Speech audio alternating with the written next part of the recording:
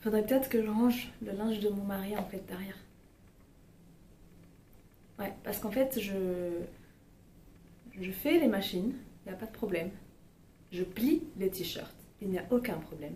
Mais je ne les range pas dans le placard. D'accord? Chacun range ses vêtements dans ses placards.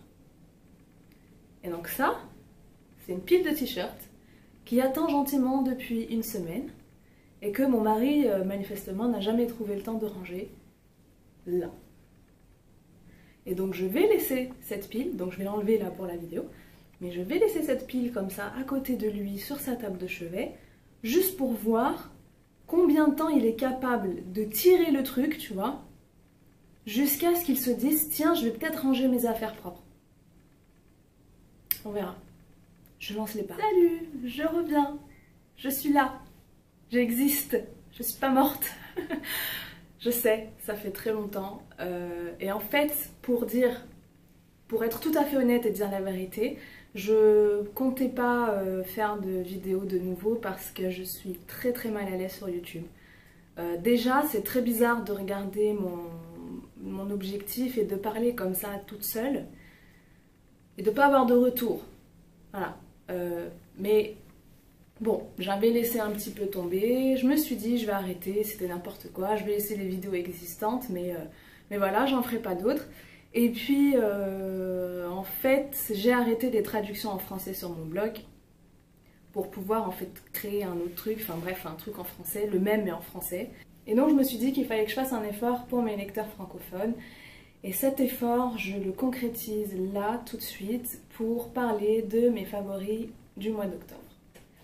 Le premier favori dans la section make-up, c'est le F80 Flat Kabuki de Sigma. Je sais, je suis en retard. Moi-même, je me demande comment j'ai pu vivre sans ce pinceau. Enfin, comment j'ai pu vivre, toute proportion gardée, comment j'ai pu me maquiller sans pinceau et n'utiliser que la Beauty Blender. Et franchement, pour le teint maintenant, je n'utilise même plus l'éponge. Je passe tout de suite au pinceau pour tous les fonds de teint liquides et il est génial. Les poils sont super serrés, très doux, donc du coup ça étale très très bien la matière sur toute la surface de la peau en faisant des rotations comme ça vers l'extérieur. Et je le trouve vraiment génial. Le seul problème que j'ai, en tout cas moi, je sais pas si d'autres personnes ont ce souci-là, c'est pour le nettoyage. Alors je passe 5 bonnes minutes sur ma main comme ça à essayer de nettoyer tous les poils, mais je finis toujours avec un petit résidu là au milieu. Et je pense que c'est justement dû au fait que les poils sont très très serrés, très condensés, compacts comme ça. Mais je sais pas trop comment faire. Je pense qu'il va falloir que j'investisse dans les espèces de gants là en silicone, je crois, ou en caoutchouc, je sais pas, qui permettent, avec des petits picots, qui permettent de bien nettoyer, enfin, qui sont censés permettre de bien nettoyer les pinceaux. Je pense que je vais investir là-dedans. Je sais pas trop où ça se vend ici. Et je vais voir ce que ça donne parce que bon, c'est pas super hygiénique. Ceci étant dit, c'est un pinceau génial, tant et si bien d'ailleurs que je pense que je vais m'en acheter un deuxième juste au cas où j'en ai besoin, si jamais c'est l'apocalypse ou autre et que je perds donc le premier, hein, n'est-ce pas? Parce qu'on sait tous qu'un F80 de Sigma c'est super nécessaire dans sa vie.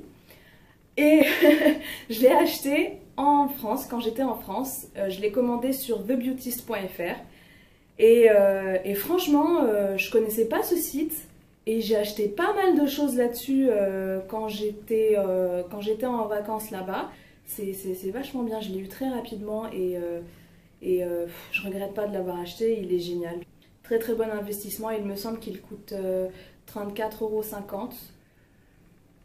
C'est une somme hein, pour un pinceau, donc si vous ne mettez pas régulièrement, voire tous les jours du fond de teint, ça, enfin liquide en tout cas, ça sert vraiment à rien de l'acheter. Hein. Voilà, le deuxième, alors là je vais passer très vite là-dessus, c'est le Dipbrow Pomade d'Anastasia Beverly Hills. Alors j'ai fait une revue il y a quelques jours qui est complète avec photos avant-après pour montrer ce que ça fait. D'ailleurs là je le porte. Je sais pas si ça fait très naturel sur moi, mais j'ai pas l'habitude. Mais en tout cas, je suis en train d'affiner ma technique là et petit à petit, je commence à bien faire mes sourcils. J'adore ce produit, je pense qu'il va durer très longtemps. Je l'ai pris en dark brown et là ça fait une bonne quinzaine de jours je pense que je le mets tous les jours ou presque. Et voilà où j'en suis. Voilà. Le truc il va me durer 1 an je crois, facile. Pour ceux qui vivent en France, vous trouverez ce produit seulement en ligne. Ouais, en ligne. Et il me semble d'ailleurs que vous pouvez le trouver sur thebeautist.fr. Je vous mettrai le lien en barre d'infos si ça vous intéresse. Le troisième produit et dernier concernant le maquillage, c'est la base de fard à paupières de NYX Cosmetics. Cette base à paupières est géniale. Je suis tombée sur le corner de NYX à Center Point au Mall of the Emirates et je l'ai pris. Je me suis dit bon bah je vais essayer, je l'ai pris en teinte skin tone, donc une teinte qui est censée être de la même couleur que la peau. Et je pense que c'est un bon dupe. Ou en tout cas qu'il vaut largement les paint pots de MAC pour 60% moins cher, facile. Non, peut-être pas 60%, moins 50%. Je crois que le paint pot il est à 20 €, c'est ça. Et ça coûte moins de 10 €. Je crois que c'est à 39 dirhams d'ici. Voilà. Et je l'utilise tout le temps. Et regardez, on dirait que je vous mens parce que genre je l'utilise jamais quoi. Mais en fait je l'utilise vraiment à chaque fois que je me maquille, en tout cas à chaque fois que je dois mettre, enfin que j'ai envie de mettre du fard à paupières.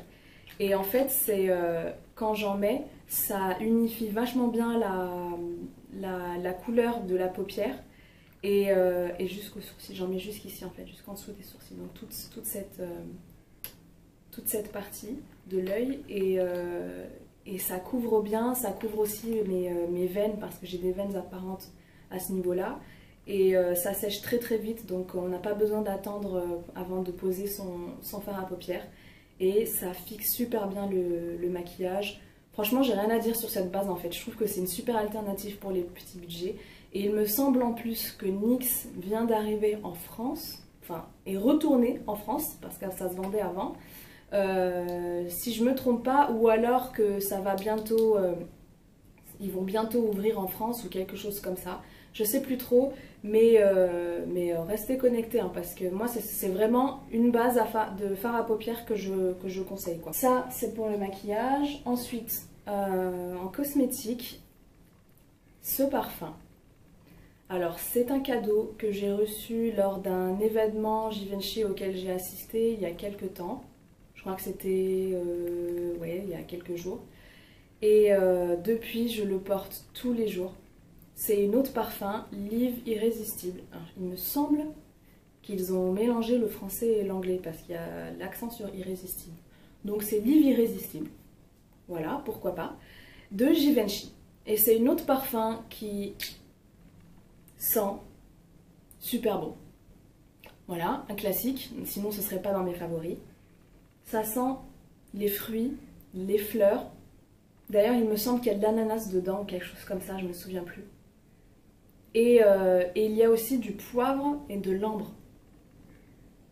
Alors je sais pas qui a eu l'idée de mettre du poivre un jour comme ça dans son parfum, mais c'est une excellente idée parce que c'est pas du tout désagréable et ça rend l'ambre et les épices rendent justement le parfum pas trop girly, genre parfum un peu d'adolescente, etc. Ça peut convenir vraiment à toutes les femmes de tous les âges et il sent super bon. Et d'ailleurs je pense que je vais l'acheter en cadeau pour ma maman. Voilà maman, tu sais tout, je vais te faire la surprise mais tu le sauras sur YouTube. Parce qu'il sent super bon. Il peut plaire à beaucoup de personnes et d'ailleurs même mon mari ça lui plaît, donc je le mets tous les jours comme ça sur la peau, enfin sur la peau. Alors je le mets pas sur la peau à cause de la présence d'alcool, je le mets tout le temps sur les vêtements parce que ça n'assèche, du coup ça touche pas la peau donc l'alcool ne l'assèche pas, et en plus de ça sur les vêtements ça sent encore plus fort, surtout si c'est de l'eau de parfum, vous n'avez pas besoin d'en vaporiser un max sur vous et ça dure beaucoup plus longtemps sur les matières. Voilà, Live Irrésistible de Givenchy, un parfum que je conseille. Ensuite, cette bougie de Yankee Candle. C'est ma première bougie de la marque que je ne connaissais pas et qui se vend dans tous les Virgin Megastores d'ici. Alors, je l'ai acheté dans un petit flacon, d'abord parce que je l'ai trouvé trop mignon. Voilà, ça c'est l'argument artificiel si je puis dire, c'est que c'est trop mignon. Mais en fait, ça sent super bon. Ah, je vous l'ai pas dit, c'est Egyptian Musk. Voilà, c'est comme ça que je le dis avec mon accent tout pourri. Mais ça sent super bon, bah, ça sent le musc hein, évidemment. Et j'adore ce genre d'odeur, j'adore les odeurs un peu orientales, les senteurs traditionnelles comme le musc, l'ambre, j'adore. Et c'est exactement ce que ça sent. Oh, mon mari qui appelle. Pardon. Je disais, c'est sûr que vu la contenance qui est minuscule, c'est pas une bougie qui va embaumer toute la pièce. Et ça sent tellement bon que je pense carrément m'acheter la version plus grosse, peut-être pas le super gros pot là de je sais combien de grammes, mais en tout cas celui qui vient juste après là, le moyen, et parce que ça sent trop bon. Voilà, c'est super, voilà l'argument, ça sent super bon, c'est tout ce que j'ai à dire là-dessus. C'est mon favori du mois d'octobre. Ensuite, et c'est le dernier produit que j'ai à vous présenter, du thé. J'adore le thé et j'adore ce thé en particulier de la marque Yogi. C'est chai green, c'est un thé vert mélangé avec des épices, de la cardamone, des clous de girofle, non excusez-moi, des clous de girofle, de la cannelle et du gingembre. Et j'adore ce thé, je le bois pratiquement tous les jours depuis que je l'ai découvert, à savoir depuis que j'ai emménagé à Dubaï, donc il y a un peu plus d'1 an. Il est super bon et pourtant je déteste le gingembre dans toutes les boissons froides ou chaudes, je déteste ça. Mais je sais pas, là là les saveurs sont harmonieuses en fait et c'est assez fort, hein, donc si vous n'aimez vraiment pas les thés épicés, je vous le déconseille, quoique vous pouvez quand même goûter parce que je sais pas, le mélange est fait d'une telle sorte que c'est pas écœurant, c'est pas non plus fort au point d'être amer ni quoi que ce soit. Et en plus cette marque c'est 100% naturel, bio, et pour moi ben, forcément c'est une combinaison gagnante. Le chai green c'est vraiment le thé que j'ai tout le temps à la maison, je le rachète constamment depuis que je l'ai goûté en fait. Voilà, donc si vous êtes intéressé et que vous vivez en France, je sais que vous pouvez en trouver sur iHerb en ligne, mais j'ai vu des thés Yogi à Marseille dans les supermarchés bio, donc j'imagine en fait qu'il y en a un petit peu partout dans la France, dans n'importe quel supermarché bio, vous pouvez jeter un coup d'œil. Et voilà, c'est le chai green et il est super bon. Voilà, ça fait donc 6 favoris pour le mois d'octobre 2015. J'espère que cette vidéo vous aura plu. En tout cas, je vous invite à visiter mon blog. J'espère que vous continuerez à me suivre là-dessus. Je pense que j'arrêterai les vidéos de ce genre quand j'aurai un blog bilingue. Mais en attendant, c'est tout ce que je peux vous offrir et j'espère que ce sera utile. Et voilà, je vous dis à très bientôt, ici ou ailleurs. Salut!